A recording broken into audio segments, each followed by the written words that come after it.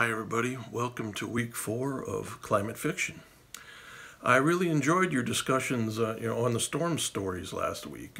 I also like some of the breakthroughs that I'm hearing about when it comes to story ideas and to the opinions you're formulating about how to define and work within this new genre. So very cool, way to go. In week 4, this week, it's drought.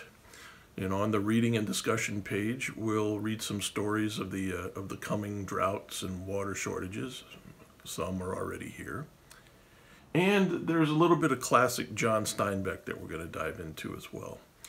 In your journals, again, some research and ideation on climate change, but this time it's drought and water shortages that we'll be looking at. So a little research and a little ideation.